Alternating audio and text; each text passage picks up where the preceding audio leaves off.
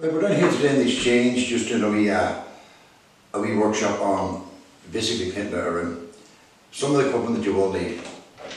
You have a small roller from behind the radiators, Stanley knives, filling knives, various brushes in sizes from 2.5 to 1 inch, some masking tape, 9-inch roller, medium pile, sanding pads, fillers, a caulking gun to fill in any gaps in skirting boards or door frames. Then you have various sizes of scuttles. You have a small scuttle here, you have a tray, small pots for your paint, an extension pole for doing your ceilings, and most importantly a ladder. And we're just going to paint here. It's just a standard vinyl for walls. You can buy it at any hardware store. Standard contract for ceilings. And water-based undercoat and gloss for your timber work, your skirting boards, your architects. And basically with those amount of tools, you can basically do in any room in any house. Right, when we're starting to do the walls, remove any kind of posters or paintings or wall hangings. This one is fixed, so just leave this on, but anything else, take it away, remove it. If there's blue tack or sellotape on the walls, make sure you get rid of the residue of the blue tack or the sellotape. And like over here, we've got some nails, some wee fixings here. These will be used again, but otherwise just take them out, fill them up, sand them off, and that's you prepared for them. Okay.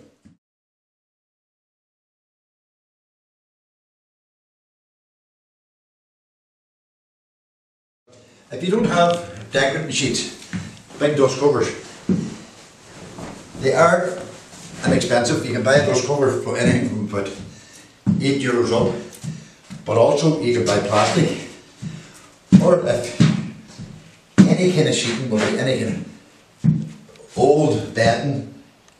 The main thing is to cover the whole work area, because it will save you a lot of work later on.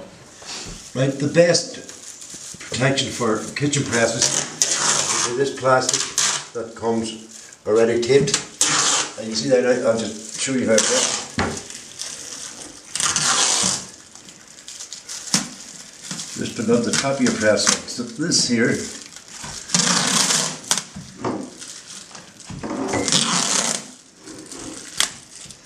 take it over to the end.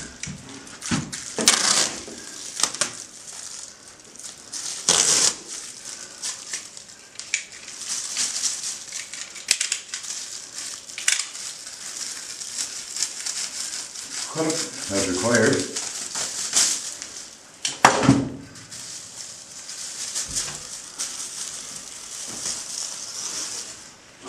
Go back.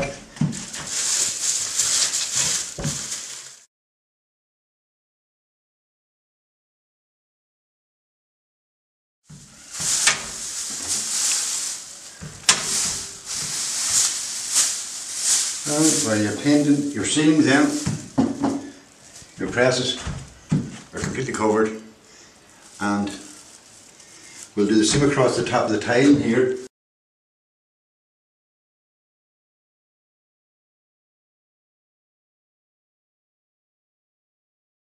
As you see there, taped on there, it just drapes over the top of your worktop and eliminate any sparking. Your worktops are kept clean. You'll get these rolls of tape for €55 and basically nearly all hardware stores. You get them in various depths.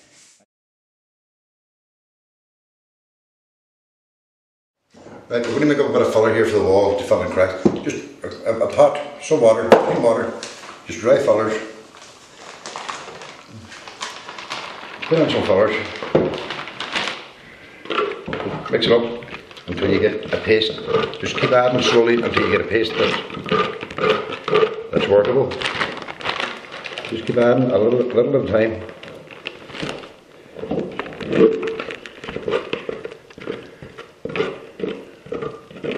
Right, once you get that nice creamy consistency there, now that's perfect for filling.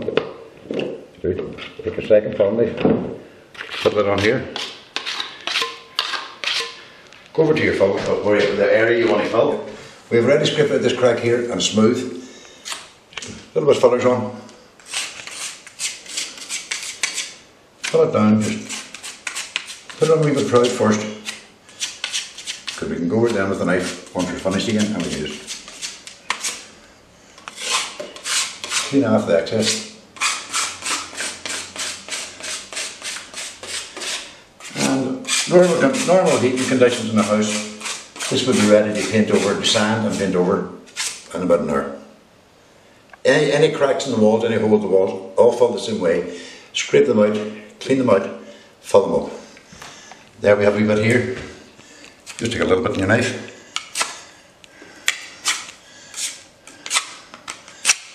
That's it. That little hole there. Just any wee holes you see, any fine cracks, fill them in. As you can see the ceiling here, there's a large crack running the full length of the ceiling. Generally the same idea. Clean out the crack, fill it over within an hour, sand it off, dust it down, and ready for painting. When it comes to fillers, most hardware stores have a selection of fillers, 3 or 4 types. Just the best policy is ask the people in the shop, tell them what you're doing, tell them the project you have in mind, and they will advise you the best fillers to use. Right, as we said, we previously filled this out. Sand pad, easily bought. They're 20-30 cents.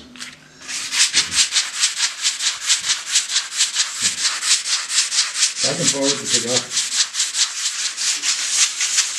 And just keep sanding until everything's smooth. And when you're finished sanding, just push it down to get rid of the dust. Make sure your wall's dust free before you start painting again. When you're doing, particularly in kitchens, if the walls would be greasy around the cooking area, around the sink area, they can be prepped up with using a solution called sugar soap. You buy it at same again at hardware stores. You dilute it with water, warm water, wash it on, wipe it off. It's just quite simple to use. Maybe 1 part sugar soap to 5 parts water, warm water. Wipe it on with a cloth, wipe it off with a clean cloth. Let the walls dry, and that'll remove all the grease. Just follow instructions on the bottle.